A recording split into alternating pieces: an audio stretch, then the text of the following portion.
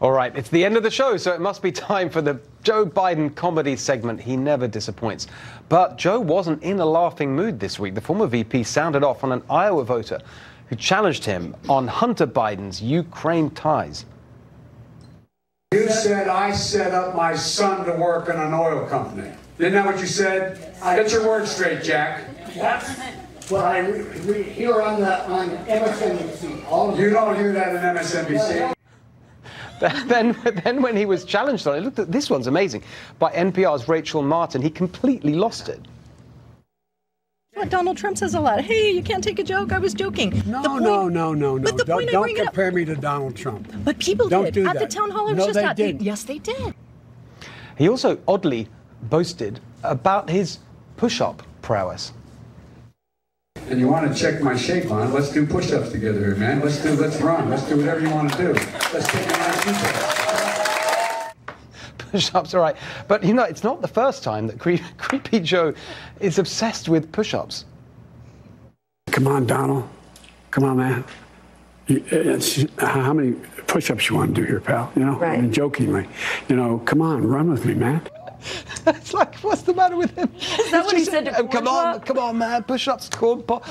Last week was the hairy legs, wasn't it? It's just unbelievable. I really wish that guy from Iowa had said, all right, let's do it. Let's do some push-ups and see if he could actually even do one. That would be good. I mean, it's funny, and yet that man is exactly the kind of skeptical voter that the Democrat is going to have to win over in the general election, and even now. And his response is to insult him. You're a liar. I mean, it's just so... Jack. That's right. One news report said the guy's name was Jack, and I don't think it was. And oh, that that's was so another ridiculous. They're making excuses for it. That was another insult. But how about that interview with Rachel?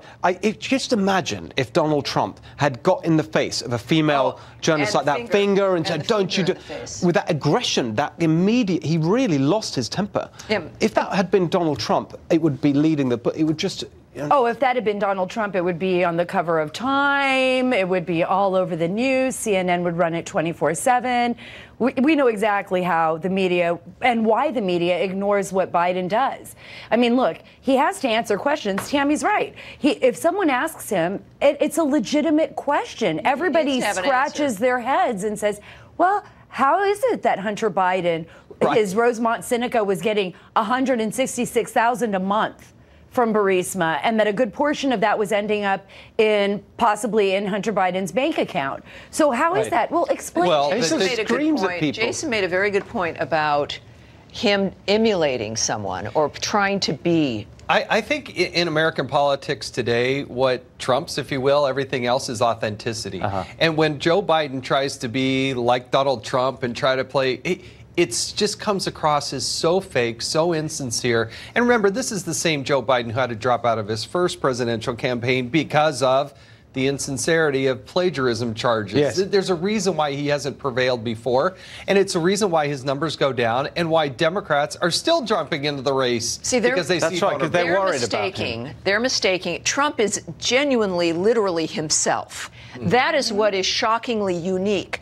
And they're so unable to be themselves that they're misinterpreting Trump like that's what everyone is when they're being themselves. That's right. So he has to put no malarkey on the side of a bus to persuade people he's not the swamp creature that everyone knows he really is. Well, for over 40 years. But the American people, though, we now know the difference. We've learned that from Donald Trump.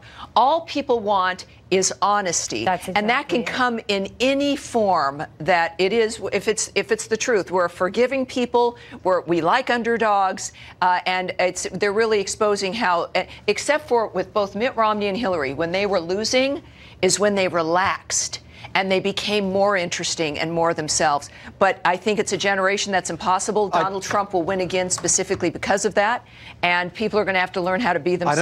I don't know how if we want relaxed Joe Biden. I think that's what we got with old corn pop. That's what we got with corn pop. We don't want. Well, that's the real Joe Biden, right? That candid moment where you catch Joe Biden telling his stories about corn pop and his legs. And I don't know if that really is the candid one. He doesn't know how to transmit his stories to the people. Look at that.